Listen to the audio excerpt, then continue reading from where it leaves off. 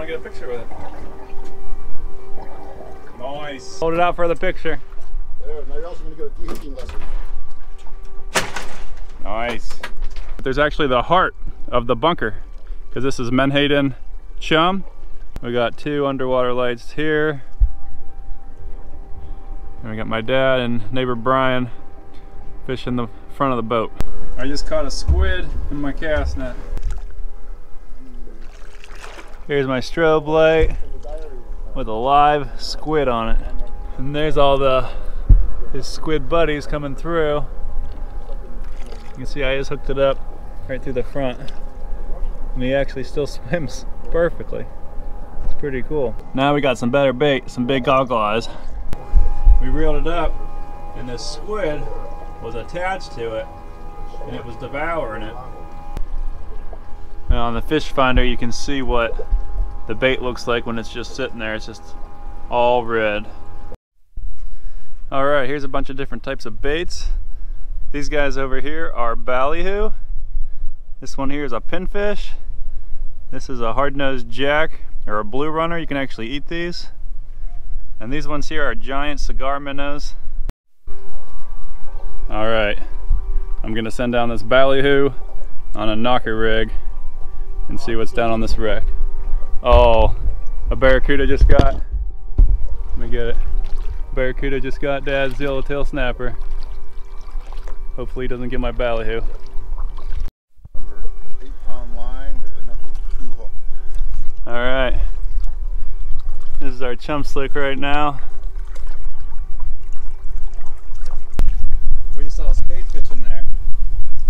So whenever you're out here yellowtail snapper fishing, you got a bunch of fish in the chum slick, something really good to do is inside the chum bag itself, you actually have to sift through the chum, but there's actually the heart of the bunker, because this is menhaden chum, and you put that on one of these little 1/64 ounce jigs, and you drift this down with really thin fluorocarbon line, anywhere from 10 to 20 pounds, and that's how you catch the yellowtail snapper, catch rainbow runners, and also the spadefish. These little sabiki rigs didn't work, so I put a little teeny piece of ballyhoo on every hook. See, I just chopped up a bunch of little ballyhoo. A piece on your jig too. Well, I'm not trying to catch a big fish. And you just sort of let it sit there. And if you shake up the chum bag, then they're more likely to mistake your bait. But they're actually pretty smart. Now I shook up the chum bag, and once they all start going for a feeding frenzy, I'll sneak my bait in. But they're not really quite feeding yet. Now they are. Close enough. So now I'll sneak in one of my baits. Alright, I caught one of these guys on a sabiki.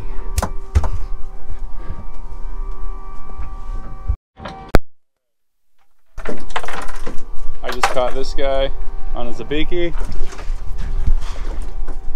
And Pop's just got a real big yellowtail. Let's go look at how big it is. Hold it out for the picture. There, now you're also going to get a de-hooking lesson. Nice. We're out here reef fishing. We got our chum bag in the water. And usually king mackerel, wahoo, and Sierra mackerel will sort of swim the perimeter of your boat. So we got a float with some wire and a nice ballyhoo. We're gonna go ahead and toss this out. Bobber's sort of in the back of the chum slick, and eventually this line will hopefully start screaming. I'm gonna show you how to fillet these ballyhoo whenever you're yellowtail snapper fishing, or just fishing on the reef in general. You just take it and fillet it just like any other fish. Like so. And you'll take this and you'll just cut it into little strips. This particular ballyhoo's not huge, so if you wanted to, you can make longer strips by cutting down this way. And then you can put a piece about this size on your yellow 1/64 ounce jig. Alright, this is what your piece of ballyhoo looks like whenever you hook it up. For those little strips that I showed you how to cut, you actually want to put it on the hook just like this. And then if there's a lot of current, you want to use this 1/64 ounce jig head or if there's just an average amount of current, that's what you want to use. This is actually a 1/16 ounce jig head, so if there's a lot of current, this would be a good size. And if there's no current at all, you want to go to really thin line and just use a hook without any weight on it at all. But usually if there's current, the fish are sitting a little bit further back, so they don't actually mind that there's a jig head on there, and that sort of puts it right where the rest of the chum is going. And on this setup here, we have the jig head, the bait, and this is actually just 10-pound line, and then it's just tied onto the braided line with a line-to-line connection with a double uni knot. All right, so for yellowtail snapper, this ballyhoo is a very common thing to use. If you don't have ballyhoo, you can just use a piece of squid. Shrimp is really good. If you don't have any of those, then you're going to be digging through your chum and trying to find those fish hearts. Whenever you find a fish heart, the game that we always play is who can catch the most yellowtail snapper on one fish heart. So a lot of times you're catching undersized ones and you're trying to conserve bait. So it's actually fun to try and have people see how many fish they can catch on one fish heart. He caught it on the heart. Yeah, let's see if it's measured though. He's 15. You don't measure these with the tail, you measure them to the whole thing. Yeah. This is a blue runner. Actually, it's a hard-nosed jack, but in the Virgin Islands, people call them blue runners. You can't eat them? Huh? Dad just caught a spade fish. You can, I'm not sure what the size limit is. Oh no, this is actually a... No, it's a spade fish. Cool. I think we should let him go. I thought we had to get him on shrimp. They sit in giant schools. Well, I'm not gonna eat him. Are you gonna eat him? No, yeah, we're gonna let him go, but pull him in, I wanna get a picture of him. Oh, yeah, okay. He's fine. How about my new de-hooker? We'll give it a try. Cool. This thing hit really hard. This is Dad's third spade fish. I haven't even got one yet. They're actually really hard fighters.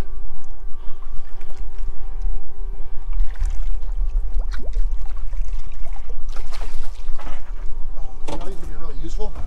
What? Put that down, take the de-hooker. I want to get a picture with it. Nice. Goodbye. Alright, we're going to see if a little 8-foot neck can catch these guys. I'll wait till the ballyhoo shows up. Huh. The answer's no. Dad just got an amberjack. It is? No, that's another amberjack. And that's another amberjack. I was calling mutton. So we were just trying to get it up, and we thought the other one was a shark coming to eat it. No, that's another amberjack. Yeah, it is. Nice, Pops. Hey. All right, I'm holding up my dad's amberjack. We're gonna let him go. We're out here at night. Our depth is 100 feet, and we just see giant pods of bait. This was a pod of bait. This is all bait. This is all bait. And we see some big fish out the bottom. We're out here at night. We got our underwater boat lights out. Fish in the back. We haven't seen much come through yet. We got 2 underwater lights here. And we got my dad and neighbor Brian fishing the front of the boat. A giant pod of bait here. We got goggle eyes swimming through, a bunch of little fish, and it seems like it's eating all this plankton and krill in our lights. And you can see this is a giant pot of bait. And if you look at the finder, you can actually see it. This bait is just consistently staying with us. So you can see on the finder. And actually, Dad, we have quite a few fish down right at 80 feet. So if you reel it 20 feet off the bottom, and there's a big fish at 30 feet. All right, we're in the lights, and Brian just got us a great bait, goggle eye. Now we got some better bait, some big goggle eyes. We got 2 underwater lights. And we've been sitting out here for like an hour, and now we're finally starting to get a whole bunch of squid. All the stuff you see there coming through, that's actually squid, it's not fish. I didn't think we'd have this many squid in 80 feet of water, but 100 feet of water. There's actually some pretty big squid. We're sitting on a shipwreck. And on this rod, I got a goggle eye sitting on the bottom. It's pretty big. I think it's a shark. Yeah. Yeah, it's a shrimp. We got him on mono. What do you want to do with him? Yeah, just tire him out. We gotta let him go. This is what I'm trying to get. It's a giant school of squid.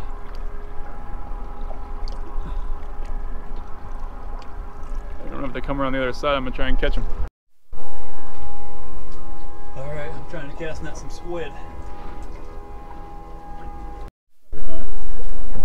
I just caught a squid in my cast net. I was trying for him.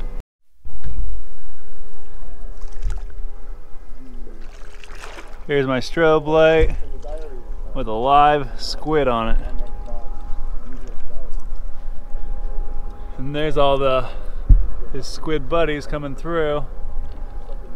You can see I just hooked it up right through the front. And he actually still swims perfectly. It's pretty cool. There's a giant pod that keeps going. The only one I've caught so far was eating all the little fish in our black light. Alright, we're out here at night, and I caught this ballyhoo in a little hand net. It's not very big, but we reeled it up, and this squid was attached to it, and it was devouring it.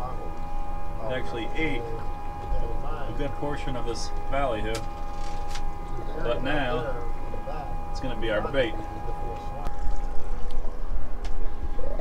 Dad just got his goggle eye stolen off the bottom,